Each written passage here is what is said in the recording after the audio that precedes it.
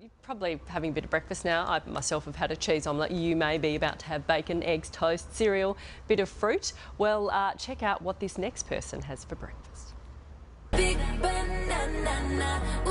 She's known as Freelee the Banana Girl, the Adelaide woman who's gained notoriety for eating as many as 51 bananas in one sitting. That's right, 51 bananas. A few years back, Freelee even went for 3 weeks eating nothing but bananas.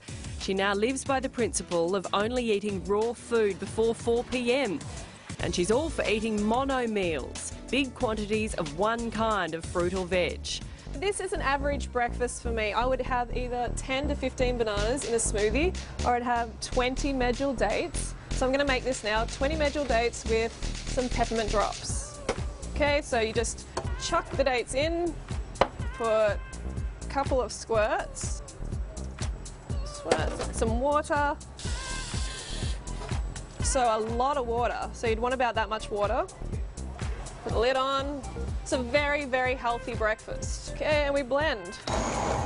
Freelee's been eating like this for 7 years. She's 23 kilos lighter and says she's not an exercise fanatic. It's like a creamy milkshake without the milk. But Freelee claims she is healthier than ever.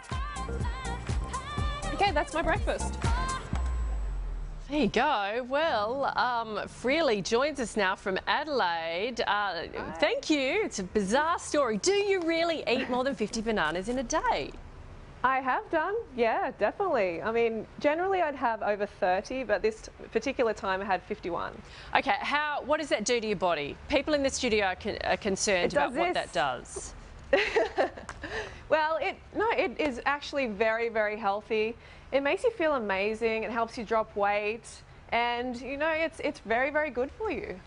So you follow the raw till 4 principle, only plant food, no meat, no dairy until 4 each day, then cooked high carb veggies for dinner. That's right. Nutritionists are saying this is not good. I can imagine they are, but actually just for this show I got my blood tests. So all my blood tests are here and they're actually perfect, and that's after 7 years on this lifestyle. So there's the theory, and the practical results are that I've lost over 20 kilos, I've overcome chronic fatigue syndrome, irritable bowel syndrome, anorexia, bulimia, low thyroid function. So the proof really is in the banana pudding at the end of the day. Okay, you did obviously have had a lot going on there too. Now, nutritionists say there's not enough protein and too many carbs and sugar. That is an enormous amount of sugar you put in that blender there. It is, but every cell in the human body runs on glucose. All the trillions of cells in our body. So we are actually high sugar creatures, and that's what we thrive on. You know, that's why we have a sweet tooth. And if it was too much sugar, my blood test would reflect that. They would be bad. And also I wouldn't, you know, look and feel as healthy as I am. And also the protein one, the World Health Organization back in the 70s actually discovered through scientific testing that we only need 2.5% of calories from protein. And this lifestyle gives at least 5% of calories.